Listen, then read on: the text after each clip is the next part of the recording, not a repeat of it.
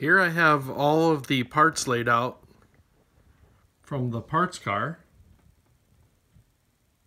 and here's one of the cars I'm going to repair from some of the parts.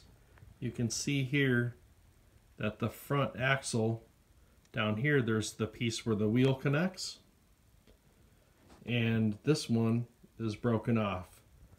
So I'm going to attempt to use this one to fix it.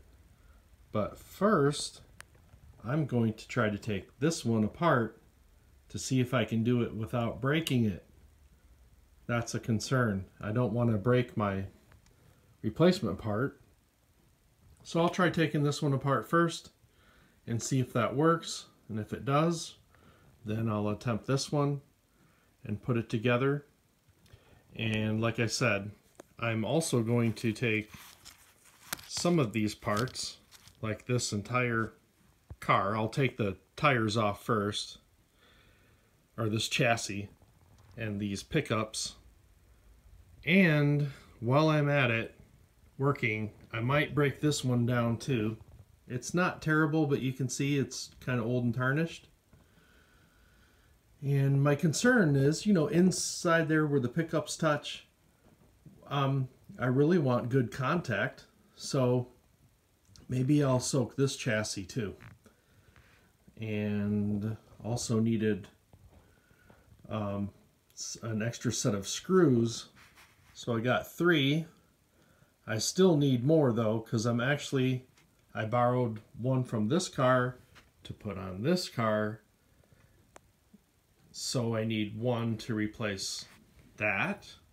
But then this car came without any screws. So I'm still short a screw. I was explaining how this TCR part is really touchy. This is the front end. And you can see I'm holding actually where the wheel attaches to it. But there's the little tabs there that push through, so the bottom piece pushes through the top, and this was already broken. One of the axles was already broken off of it, so I used it as a test to see, you know, how to take it apart. And I did get the other one apart without breaking it, so I'm going to try to show you here how I did it.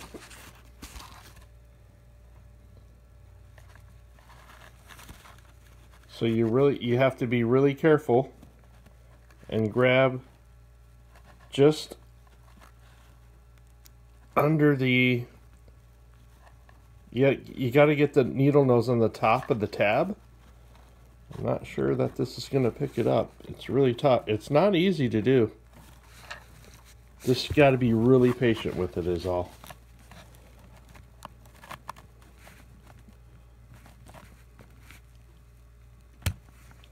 Alright, there, I got it. Not sure that the video is doing it much justice, but yeah, so they're pretty touchy. I'm going to keep this one.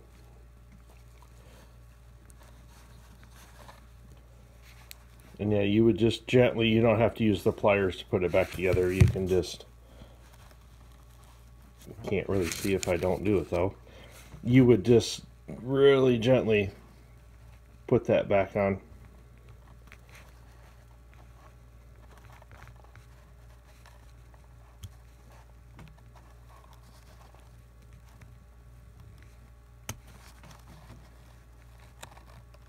Not doing a very good job.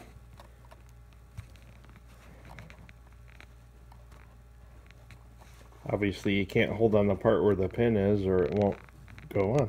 There we go. Alright. So that'll give you an idea.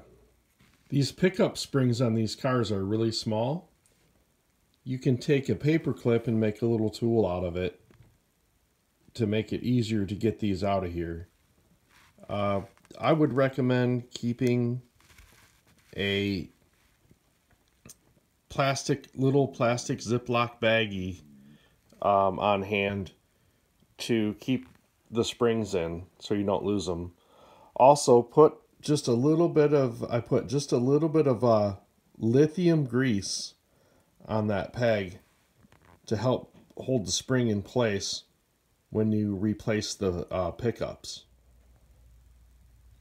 Corvette axle has been repaired and they're restored and they run really well. You can see the pickups are getting kind of hacked up and dirty because I've been running them on the track, but they're fully restored and back to work and having fun with them.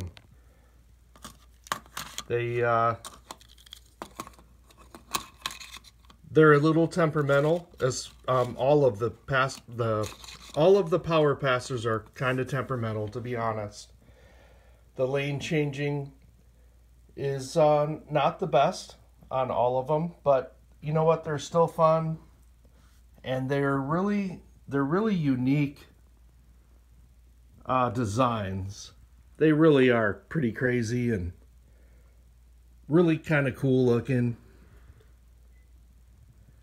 They just have their own look, and actually probably their own scale. They're probably not quite HO scale. They're a little different.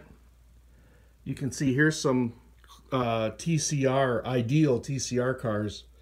Their scale is probably closer to HO. But anyhow, yeah, really cool Corvettes.